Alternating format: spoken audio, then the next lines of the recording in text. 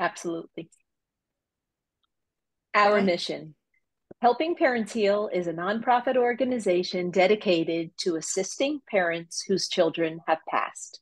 Through support and resources offered, we aspire to help individuals become shining light parents, meaning a shift from a state of emotional heaviness to one of hopefulness and greater peace of mind. Helping Parents Heal goes a step beyond other groups by allowing the open discussion of spiritual experiences and afterlife evidence in a non dogmatic way. Helping Parents Heal affiliate groups welcome everyone, regardless of religious or non religious background, and encourage open dialogue. Attendance at this meeting is voluntary. We hope that participants will learn from and share with each other. Discussions here are confidential and not designed to replace traditional therapy or spiritual counseling. Zoom meetings run by leadership are not confidential. These meetings typically feature guest presenters and are posted on YouTube so that affiliate members worldwide can watch and benefit. Neither type of Helping Parents Heal meeting is designed to replace traditional therapy or spiritual counseling.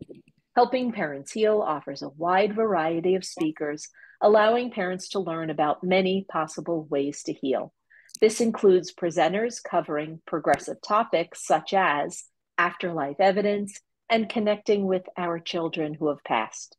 The views expressed by our guest speakers may or may not reflect the opinions of Helping Parents Heal leaders and members, so we ask that you take from their presentations whatever may benefit you personally. Welcome, everyone. You're in for a real treat tonight. And thank you, Susanne, for being here. Yes, My thank you. pleasure. We're so excited to have you here. And thank you, Diane, for being on here as well. And I'm going to, as I say, read this very short bio. It's not a long one at all. Susanne J. Wilson, MA, is a Carefree, Arizona-based intuition educator, author, medium, and paranormal presenter. So she says Carefree, Arizona-based, but she hasn't been lately. Susanne is known as the Carefree Medium, appearing on Coast to Coast AM, Gaia, Fox News, National Edition, and Amazon Films. With a master's degree in public affairs policy, a bachelor's degree in management, and certifications from Stanford University, Susanne is a well-recognized researcher and educator on a wide range of paranormal topics. Her website is www.carefreemedium.com. Her books are Soul Smart and When Your Partner Doesn't Believe. She's also done videos, Life to Afterlife, I Want to Talk to the Dead. There's also a superpower film that she did, as well as a corporate video through Gaia. But I will go ahead and put all of that in the chat box for you. And without further ado, please join me. And no, actually, I don't want to do that. I'm going to first just say that Susanne was one of the first mediums that I met when I was on this healing journey. She actually turned up at the yoga studio that I was practicing in, and I hadn't been doing yoga because I was so worried about going into Shavasana and being silent. So I was hiking. That's all I was doing. She gave an incredible reading to the woman who was at the yoga studio without me being there, just from a picture of my 3 kids. And she brought through Morgan. It was the most incredible thing. And I wasn't able to speak to her for another 2 months, unfortunately, because her husband was going through health issues. And so I waited patiently. It wasn't patiently. I was waiting to be able to talk to this woman who had so much information about Morgan. And in the meantime, and I could talk forever about that reading that she gave to Angie in the yoga studio, but in the meantime, she went to a psychic fair here in Phoenix. She was talking to Jamie, who was a friend, and Mark Ireland was there as well. He was promoting his new book, Soul Shift, Finding Where the Dead Go, which is a book that I love. And I didn't know anything about Mark at the time, but Mark also has a son who passed on a mountain, just like Morgan passed at the base camp of Mount Everest in Tibet. So he thought that it would be nice to sign this book and send it with Susanne. So he did. Susanne brought it for me, and that started a lifelong friendship with Mark. It's also something that was very uplifting for me, because to be able to see that there were other people who were getting the same signs from their children as I was at the time in 2009 was extremely uplifting for me. So I could say a lot more, but I know you have a lot that you'd like to talk about. So let's go ahead and turn it over to beautiful Susanne Wilson. Welcome, Susanne. Thank you so much for this warm welcome. And I'll just say this group gets bigger all the time. Being one of the people that was there from before the first meeting, I can tell you blowing up from 50 to what is it now, 30 some thousand people. The need is great. And I'm so happy that all of you have found the group, that you found each other, and that you are coming into an awareness that it is your children on the other side of life that have orchestrated all of this fellowship, all of the sharing that you do, and that they want you to know that they meet, you meet, and sometimes it is their doing that made you meet. But if you meet and it wasn't their doing, if they didn't set it up behind the scenes, they find each other on the other side and they say, "Hey, I want to introduce myself. Our parents met at this meeting." So we're all in it together. That I know to be a fact. And how do I know this? I know this because it's been my life since I was a very small child to connect with the spirit world. First thing I want to tell you, I know that folks will email and want to get appointments and things like this. My greatest hope for you is that you learn how to make your own direct connection with your beloveds in the spirit world. But I know that that takes time and practice and effort. And I just want to commend you on all the books you read, all the videos you watch, all the meditations that you do. And I want to assure you that all of this has a cumulative effect. It all adds on to your abilities, and that your direct connection will unfold in the time and in the manner that's right for you. Now, the book that I wrote that Elizabeth mentioned, The Soul Smart, it is an ABC 1, 2, 3 how to. You may or may not need that, but I mention that because I'm one of these people who wants instructions. I want step by step by step on how to do something. And I know that there are many people like that. However, a lot of communication that happens for you is very spontaneous.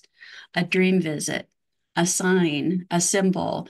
You're thinking of them, and the favorite song or the song that you connect with your child comes on the radio. You've heard many, many speakers talk about signs, symbols, synchronicities, dream visits. The synchronicities, those freaky deaky coincidences, two different things happen that seem to be completely unrelated and yet they connect. And I want to assure you that it's all real. So what I want to mention a couple things. I want to talk about superposition. I want to talk about place memory. And I have some recent travel experiences where I can tell you about place memory. And all of this ties into the non-locality of consciousness, that consciousness is not in the body, that it exists outside of the body, and then tie this all together and tell you what this means to you. First off, I know there is a lot of new people. As I mentioned, I've been watching your numbers grow here from afar. And so I'll give a hopefully not boring, quick overview of how I came to be what my clients named me the Carefree Medium. It works on a couple of levels because I really do think that you can be more carefree in your life when you realize there's a part of you that's always in the spirit world, no matter what. And you know that you can develop your own intuitive abilities. But also, several years ago, I relocated from Florida to Carefree, Arizona. And so I had an office, and one day there was a voicemail, and a fellow said, "My wife and I are coming down from Canada. Here's our dates, and we want to see the Carefree Medium." So I went from medium Susanne Wilson to the Carefree Medium. It just made sense. But that wasn't what I set out to do. And you didn't set out to be a parent who has a child that graduated ahead of you to the other side. Life has a way of getting our attention, shaking things up, and it's a crazy ride. But what I'm going to talk about, and I will be happy to take questions later as well, but what I want to talk about are some things that will get you to a greater understanding of the fact that you're still with your child. And so when I say child, I mean son, daughter, children, whether you have one on the other side or more than one. So, but I'm going to use child, and I may use the pronoun he for simplicity's sake, but I'm trying to include everybody here too. I also don't distinguish between the baby on the other side and the 60-year-old. And believe it or not, there are quite a few people in their 80s who are bereaved parents, and it's difficult for them. Sometimes they'll say, "Nobody thinks I'm a bereaved parent. I'm too old," or something like that. All these people have these preconceived notions. And I've spoken about this before over the last 14 years to this group. I think it's 14 years. I don't know. You can go watch Carefree and Conscious, my episode of interviewing Elizabeth Boisson. We had a lot of helping parents heal history in there, but it's been a long time. Let's put it that way. When people say stupid things to you, like, I don't, you know what? I'm not going to give any examples. You know what the stupid things are. I want to encourage you to smile benevolently at them and change the subject and not take it in, because you have this group, you have each other. And just remember that not only are people stupid, and I'm saying that kind of flippantly, but it's some of the things they say are really bad to a parent who has a child that's graduated to the other side. Don't internalize the silly things they say. I would say bring them to the group or contact a caring listener if you need to vent about something like that. Because this is a reality when I tell you that you're still connected with your child. You're still with them. And I want to flip the script a little bit and say to you, rather than they're still with you, you are still with them. All right, so back to me, how I got to be who I am. I wanted a normal life, but being a child seeing colors and spirits around other people, that was not possible. And I had a big mouth, so I would tell others what I was seeing, hearing, feeling. And I got bullied at school for that, which makes a lot of sense to me now, didn't then. And so I started just getting sick to my stomach, and I realized I could miss school if I was sick. So I started faking sick a lot. And my mom, who is still here in the physical in her 80s, she kept trying to figure out why I didn't want to go to school, and I wouldn't tell her. She enlisted the support of her dad, who was a Protestant preacher. And he took me aside, and he and I were really, really tight. Friday after school, I would go to the movies or something with him. I'd be with him all day Saturday, going to the nursing homes and things like this, watching him write a sermon. And then get up Sunday morning, go to church, watch him preach, and then we'd all go out to lunch, and then I'd go home. So I was with him every weekend. We're really close. So when my granddad asked me, Susie, why are you not wanting to go to school? We know you're not really sick. I told him. I told him about the colors and the lights and all of that. And to my relief and shock, he said, I see them too. That began uh, everything for me. That was a shift to now our weekends, we're talking about God, talking about the miracles of Jesus, talking about gifts of the Spirit.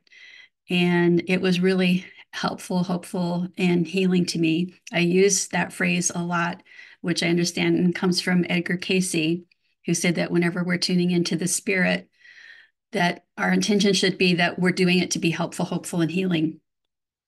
But I also learned to shut up, shut your mouth, and fit in. And the day will come when you'll know what to do with these gifts. They're from God, but don't use them now, unless it's, to help you or help your family. So I put these things away for quite a while. And in adulthood, I got my bachelor's in management. I got my master's in policy. It's a master's in public administration, concentrated in public affairs policy. And I worked in academia as an admin director for a Center for Leadership and Innovation at a university, or at Stanford University, where I got some really great continuing ed for the employees and got certifications there. It's all management, finance.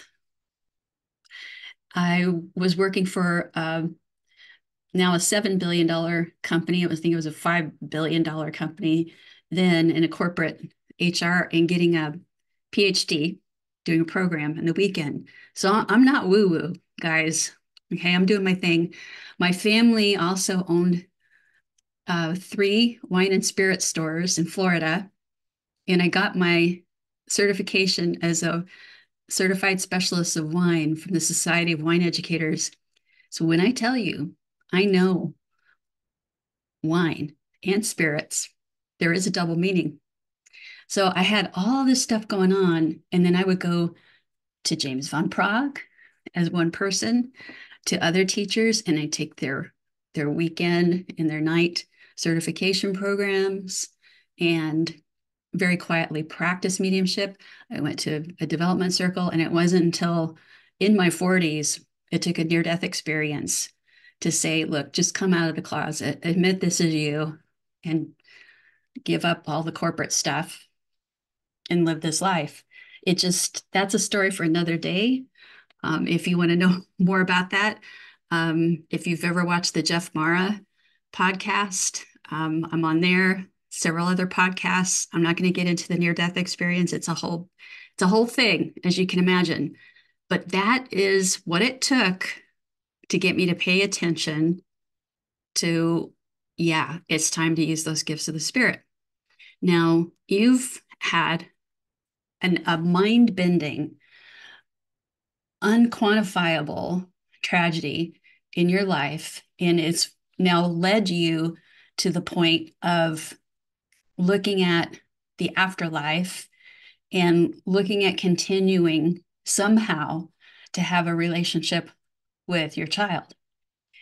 And I'm going to tell you that you're still with them.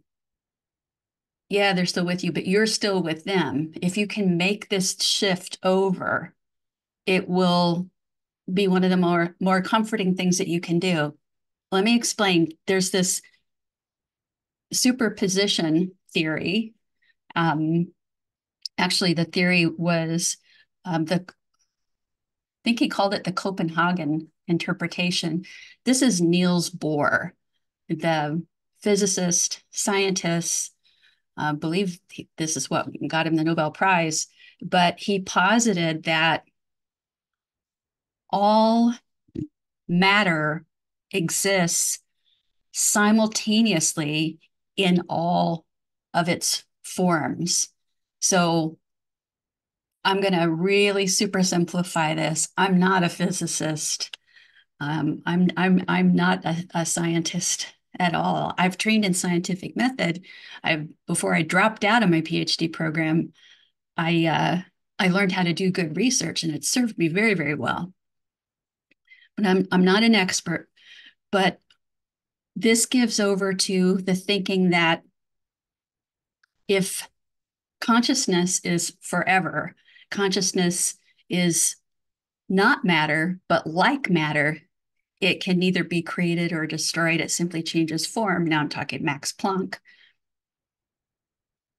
And if all matter exists in all of its forms simultaneously in superposition, and we're spiritual beings, it's not a huge stretch to take that and Einstein's theories, the theory of relativity about space-time and its existence relational to matter. It really is not a stretch to say you're in spirit right now. There's just a part of you and me and everybody watching that's on earth as well. If you're still in spirit in part, you're where your child is. However, the part of you that is in the physical body is having so many experiences, spiritual, mental, emotional, and especially physical. Part of why we're here, to my understanding, is to have these experiences so we can develop and grow. They talk about Earth being the classroom. I'm going to say it's the hardest PhD program in the universe, not just the galaxy. You're on the other side too, but it's this much of you. It's this small portion of you that's there. You are with your child. You have to work to have interactions. And these interactions, for now, will not be of the same quality that they would be if they were also here in physical. But they exist in a non-local way, and you do too. But part of you has chosen to be local. The physicality of you is here, but you are with them. This is why dream visits can happen.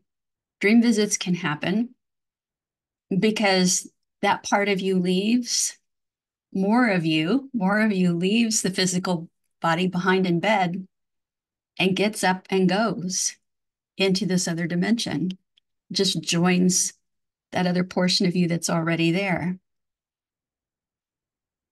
You can still have adventures together, but they're not going to be like the earthly adventures. A while ago, we were talking about how I have very recently, just a couple weeks ago, been in Rome, and I posted a picture, and Irene commented on the picture that she and Carly had done that just about a year before Carly made her transition. And we were talking about that, and Elizabeth said, and now she can just go to Rome. And it's true.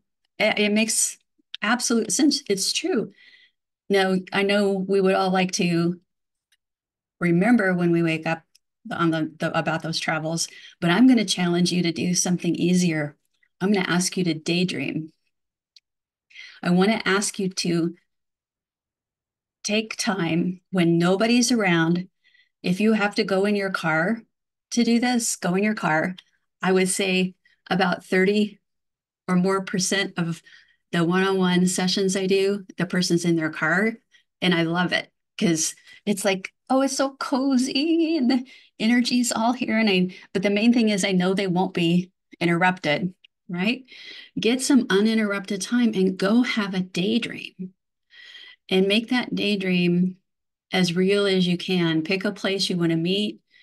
Maybe you want to start with a place that you already know. And I'm not asking you to close your eyes and meditate or listen to one of mine or somebody else's guided meditations. I want you to literally straight up daydream going someplace, meeting up someplace with your child, and make it real and practice it. Just practice it. I want to ask you to just practice it. If you do this, there's a larger portion of you. This is my theory. I want you to let me know how it worked for you. But there's a larger portion of you that can be in spirit. You are literally, by using imagination, you are literally inspiring in spirit. You're inspiriting yourself to have more of yourself with them. And who knows what can happen. I've told about this many times where I've had people use my guided meditations, download them and say, it was great, nothing happened. But a couple days later, I felt my child sitting on the bed and leaning over to give me a hug. It just opened a door. Why? They exercised the imagination. They put more themselves in spirit. Just daydream a meeting. Keep it positive. If your thoughts start to go awry, where you're feeling guilty or a little bit of nostalgia is fine. But if you're getting upset during that daydream, just call it off. Again, this is way easier than closing your eyes for half an hour and listening to somebody go on and talk about meeting up. Those are great. Those have their place. I want you to try something new. And also let your child know, hey, I'm trying something new. I'm stretching my imagination so that more of my spirit can be with you. And one more step, whoever you talk to, I talk to God, the creator or source first, then guides, angels. But whoever you talk to, ask for the gift of allowing you to open your mind and heart to have this experience. There's a suspension of belief that's required here, but you don't have to just become some kind of airhead with this. I'm not asking you to make stuff up. I'm asking you to exercise an intuitive muscle and ability that you have in your intuition to visualize, imagine, simply know. See where this takes you. It can strengthen, again, remember earlier when I said every book you read, every practice you do, every meditation has a cumulative effect, and your abilities are going to unfold in the way that they need to.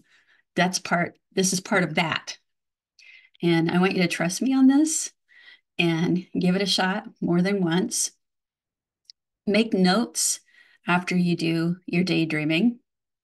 Notice any changes in the atmosphere in the room, how you felt, how things unfolded. Did things take a turn for, you wanted to daydream about one place, you ended up someplace else. And if you, on the first time since your loved one there, something unexpected happens, congratulations to you. That's wonderful. I would say it may take a few times, but as soon as I tell somebody it's going to take a few times, they get it on their first time. Fantastic. Write it down. And you can start to have some adventures. This also reminds me of one of your affiliate leaders. I think she's still an affiliate leader. She was on Carefree and Conscious, and my colleague Diane Calderon interviewed her for the show. Her name is Marie Solda in New Zealand and Australia. And she wrote a book called Travel the Mind. So I encourage you to look at that too. She originally wrote it for her two daughters, and it was a meditation project for them. And then one daughter transitioned, and they, through this, learned how to connect using the imagination. So if meditations like mine or somebody else's, the guided meditation works for you, great. Just give this a try. If you're one of those people that I can't meditate, but anybody can daydream. Give this a try. What do you have to lose? Now, next thing I'm going to talk to you about is place memory and the exercises that I've been doing. For the last 3 years, I've traveled. Oh, where have I traveled? I just got back from Spain, the mainland, Seville, and I was based in Mallorca for several weeks. I worked to start with and then took vacation, drove all over that island. And 6 months ago, I was in Egypt for several weeks. And I was there with William Henry, a very good friend. And also, you may have seen him on Ancient Aliens and the History Channel. We were studying the connection with the afterlife in Egypt. And then I went to Istanbul after that. I've also been to Spain again, Portugal, Scotland, Ireland, and I'm sure I'm leaving Mexico a few times. I'm sure I'm leaving something out in the last couple of years. Every single place I have done place memory exercises. Now, I learned about this going to church when I was a child, and I would lean against something and start to pick up information about things that happened in that space long ago. So you may also think of this as psychometry. And that's the holding of an object, sensing the moods, feelings, emotions, personality of the person who carried it, wore it, owned it. With place memory, especially if it's wood or some natural type of element in a building, by placing your hands on it, getting yourself grounded and centered, and intending to open your heart. For me, it's easy because I'm lifelong clairvoyant, but I've worked with students in retreat before, and even in my Reiki classes I used to teach, that you can start to pick up the scenes. And some of the things that I've seen, I've actually heard scenes. And the one in Rome a couple weeks ago at the Vatican is a very, very interesting place. Standing in St. Peter's Square, putting my hands on one of those posts that's out there. It's not just me standing there. I can pick up things standing there, but there's something about psychometrizing. I think that's how you say that. Through touching some kind of structure that can really it just is electrifying to me. And I learn a lot. I can see the joys, I can see the sorrows, I can see the violence, I can see the celebrations. In Egypt, I could hear the singing, I could hear chanting, I could hear women singing at the Temple of Hathor. There were so many wonderful experiences.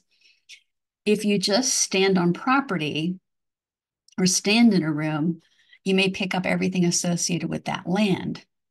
If you touch the building, the organic elements in the building, things soak into the walls.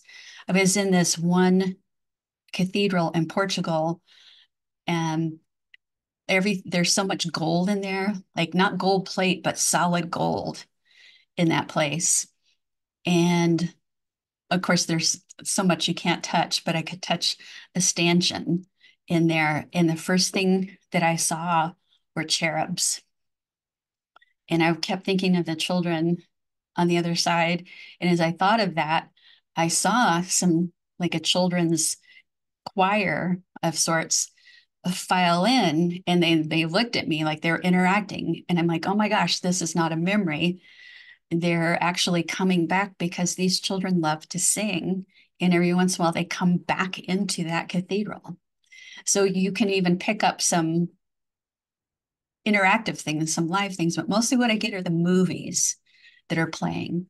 Egypt, as you can imagine, super, super interesting because you have layers and layers of history that goes way back even further than what we've been told. There's no way that the Sphinx or the pyramids are 4,000 or 5,000 years old. How about 25,000? Geologists are looking at the erosion on the stone wall around the Sphinx. It's made by water, not time. And it took much, much longer. Well, I'm putting my hands on the Sphinx. I'm at the Sphinx with my hands on it, where a lot of people are up here cordoned off way up here looking down at us. And let's just say that there were superhumans that worked on a lot of this. And I did not see slave workers or any of this bogus stuff we've been taught in history books and by teachers. It was more about beauty and magic than slavery and things like that. So the world's a beautiful place. It really is. Do we have violence? Yes. Do we have challenges? Yes. But you are always with your child. You can't be taken from your child. And notice I said that the other way too. You can't be taken from your child. You're always there, but you need to allow your imagination to stretch a little bit to start to make new memories with them, and they're always available to you. Now, part of my travels in Egypt, I went with Diane Calderon, who's here in our audience today. And when I was in Mallorca working, she went to Madrid and she did her own tour. I left several weeks later after being driving all over Mallorca, which she'll tell you I'm a very good driver. I'm not scared of anything. I can parallel park. I can keep up with everybody. And my Spanish is not the greatest, but I did great. We did Rome together. We did Seville together. I'm glad that we did all these parts of these trips together. I'm glad we did Egypt together because our minds were blown so big that at the end of the day, you need somebody to go, what was that?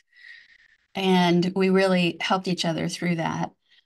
So I'm going to encourage you, if you want to go out and do place memory, you can start local, go to a place where you haven't been before, put both hands on the wall, make sure you're grounded and centered first, open your heart, say, I'm ready to see, hear, and feel.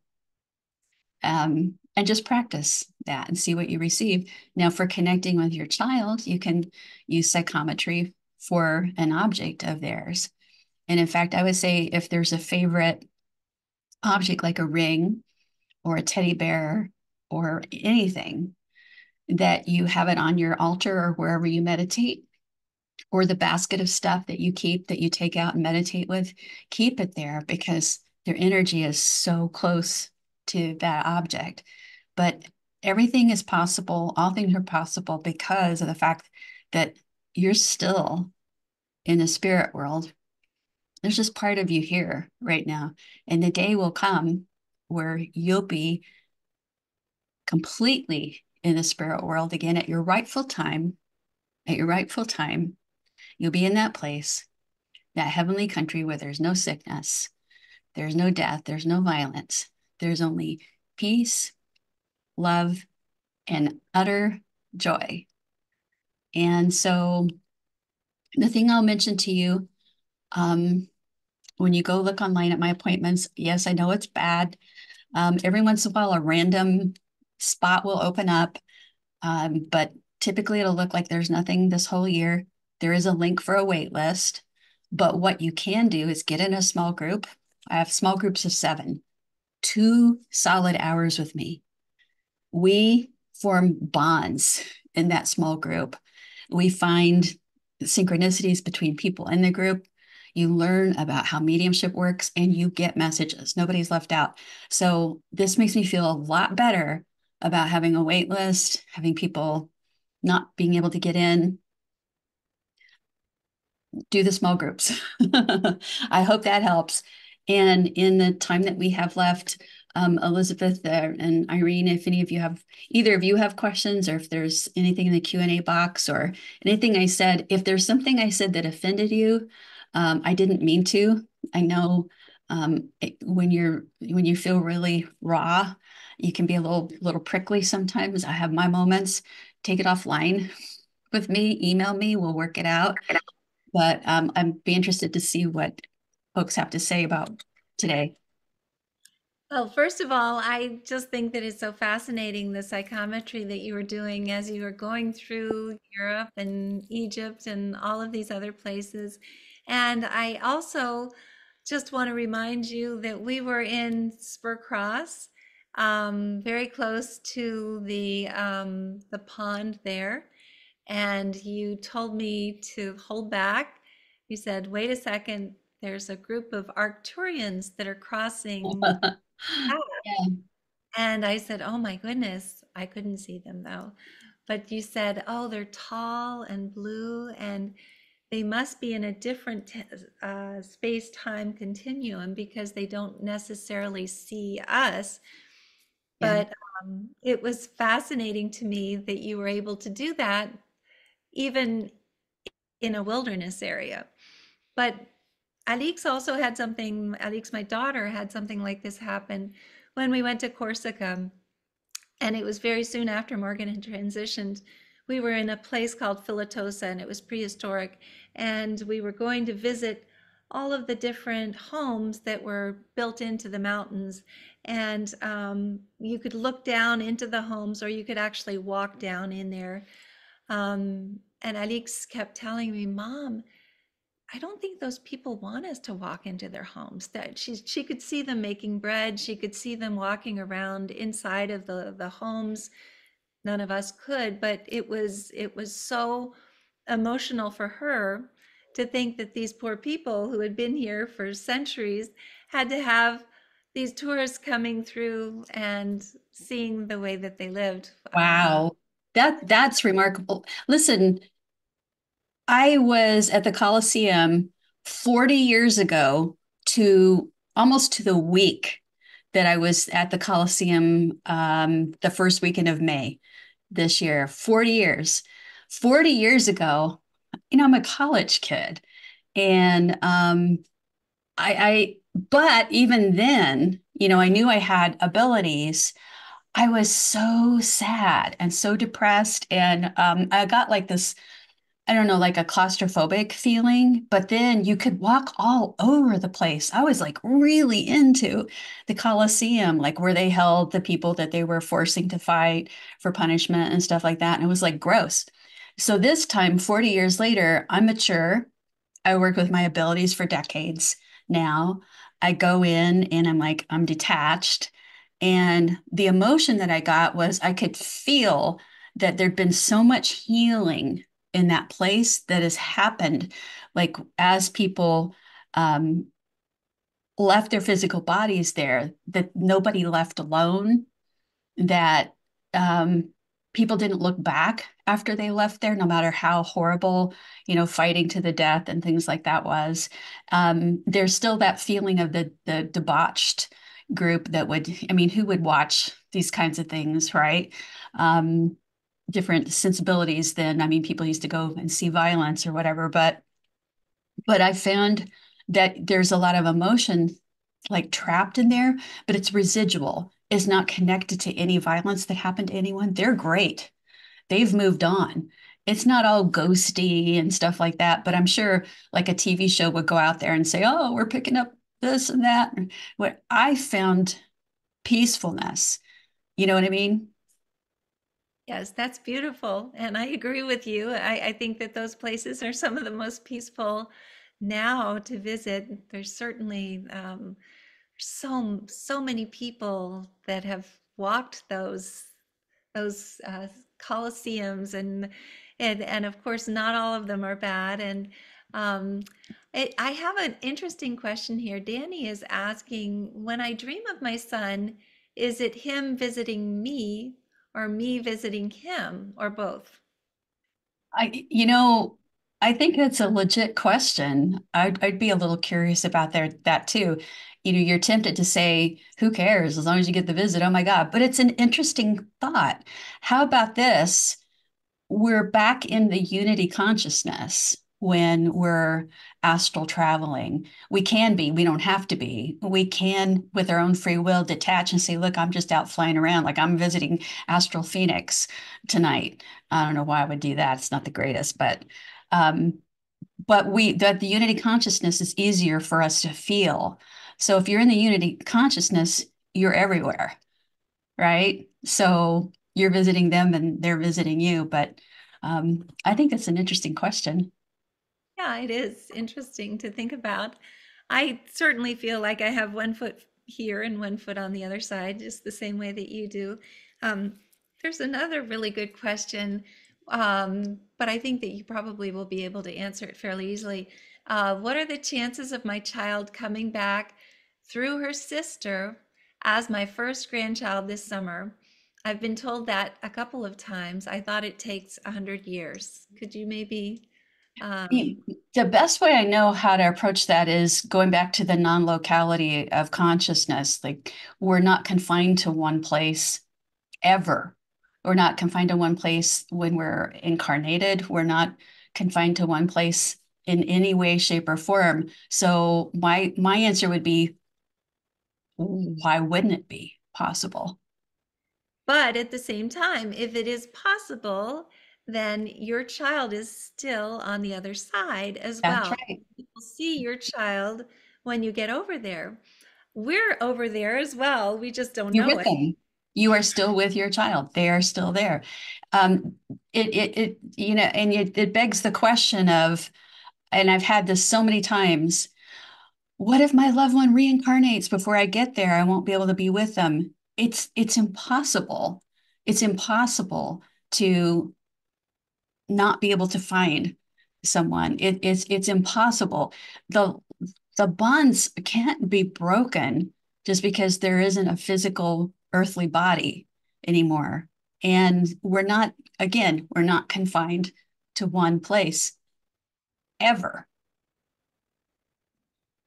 Beautiful. So Nancy is saying, and this is kind of against what we were just talking about, the fact that that residual energy is not a part of the things that people experience. But she said, I had a similar experience while visiting a castle in northern Italy where the witches had been executed in a room where they Uh, were held hundreds of years ago. I felt like I was being pushed to the ground with such sadness, a huge weight.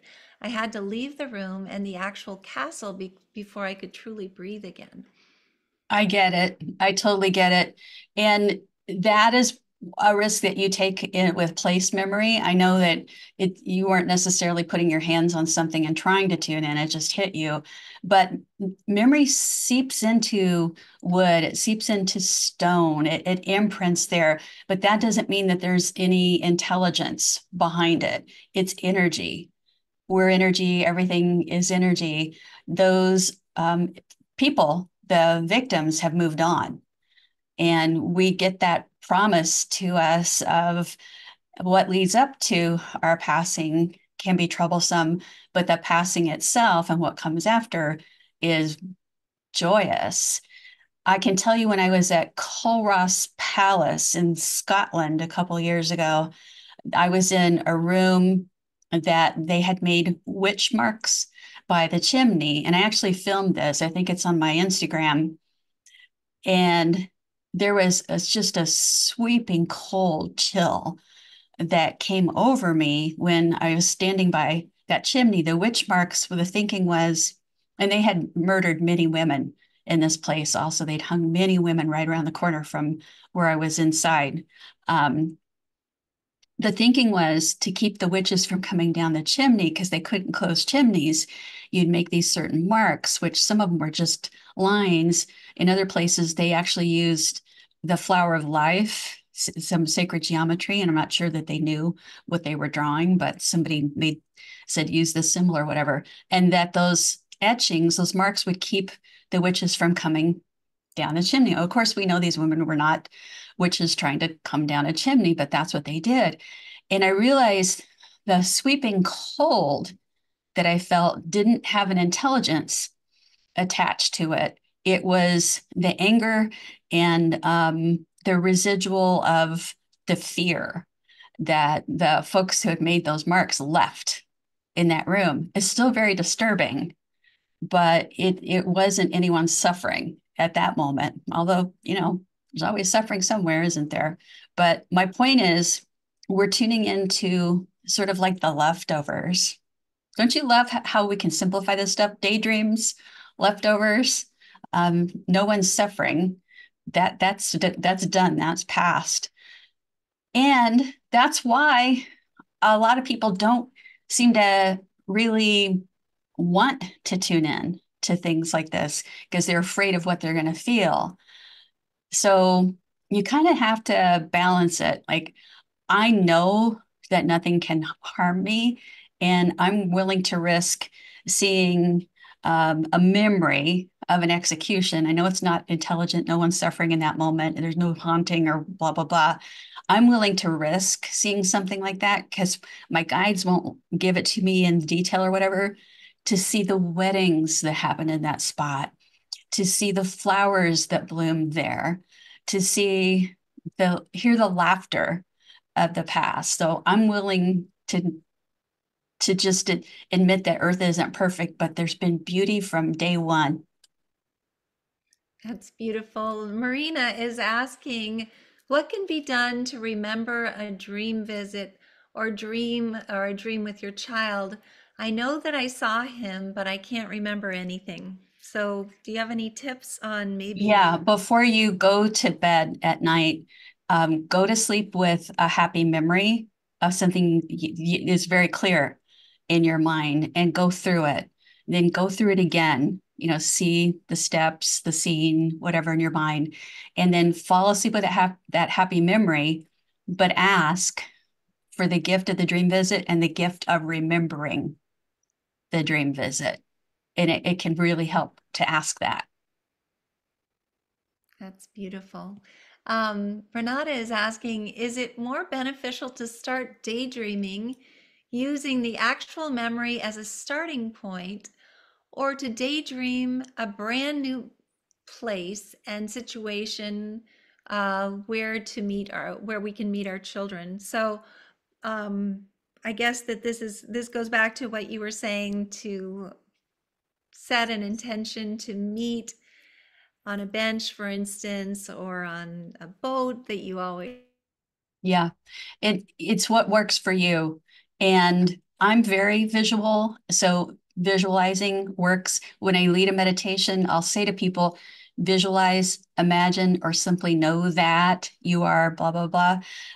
Not everybody's super visual. If you're not super visual, start with a place where you've really hung out together. It could be easier to start, on the back porch or the living room sofa, or I would say though, make it someplace special. If there was a park that you used to go to walk the dog or something like that, start there. Great. Oh, there you are. I thought you froze, Elizabeth. Me too, really? Yeah. Oh dear. So, Suzanne, you had frozen a little bit, but maybe it was me who was freezing. Oh, Not really sure. So, did everyone hear what Suzanne's had to say? Yes. okay, cool. Yep. I think it's Elizabeth freezing. She's got a nice smile there. So I'm just looking at the time, Suzanne. So we have just a few minutes. Do you want to give us some closing statements, some more words of wisdom? I could listen to you all evening. Well, that's kind. I appreciate you. I could probably talk all evening too. I got to tell you, it's always an honor to address those who are doing some really difficult work in their lives and who have had the courage and the self-love to reach out to others in a similar situation. And so I would like to say personally that I admire every one of you. And I want you to know that what I do for you, you can do for yourself. And there is nothing that can happen that can really take your child away from you because you cannot be taken away from them. You are spirit, and that is your true nature. And to be patient. And I just saw a big flash of blue light that I saw objectively, meaning objective clairvoyance, like it's an object in the room. The blue light is a very high frequency. And I just heard healing for all through that blue light. They said it's coming through my blue eyes. To all of you who are watching this, I've never said this before. Woo! And I've just got an electrical shock on my back. You're receiving some healing right now. They said they're sending that blue light through my blue eyes. This is a first for me. I'll just hold it for a second.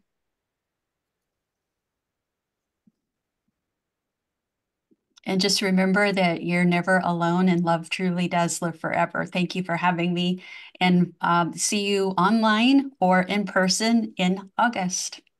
Yes, in Yes. August, which is going to be wonderful. And everyone, if you can listen, if you can hear me, I don't know, go ahead and unmute and say thank you and good evening to Yes. Suzanne. Thank you. Yeah. Thank you, Thank you, Suzanne. Suzanne. That was It was beautiful. amazing. Good Thank you. night. Thank you. Thank Thank you. you so much. Very It helpful. was Thank you. Everybody. wonderful. So Have much. a wonderful evening. Incredible. Bye. Bye, everybody. Thank you. Thank you, Bye, Elizabeth. everyone. Bye, everyone. Bye. Thank you.